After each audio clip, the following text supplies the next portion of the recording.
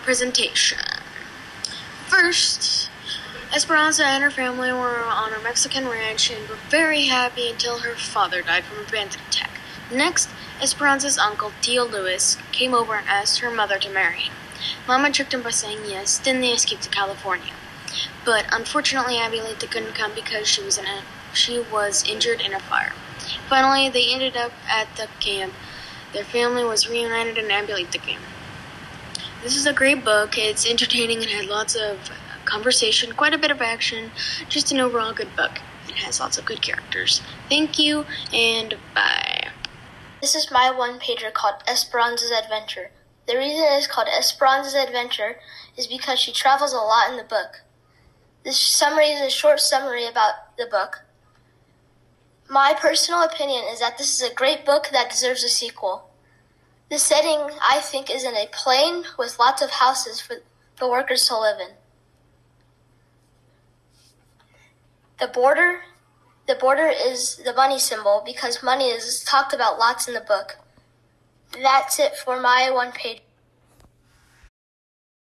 This is my Esperanza Rising one-pager, and I will be reading it to you. Esperanza Rising. First off is my summary. Esperanza Rising is a story about a young girl that leaves her original surroundings and is put in a completely new place that gives her challenges, that completely changes her attitude.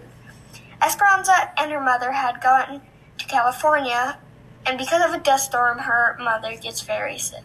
So Esperanza had to work in the fields. Miguel steals the money that Esperanza had saved to help her grandmother get to the U.S. Of course, Esperanza got upset and had to work even more. A few days later, Miguel comes back with their grandmother that he managed to get across the border.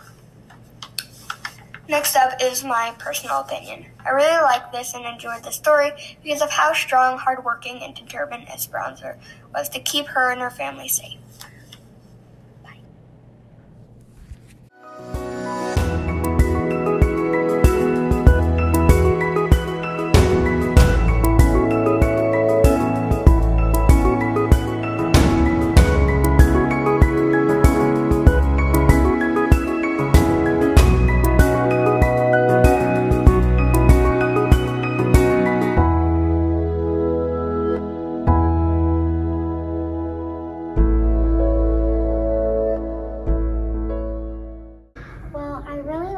Graphs that he uses, I feel like they're a lot easier to understand than what we've been using before. He does number lines really well.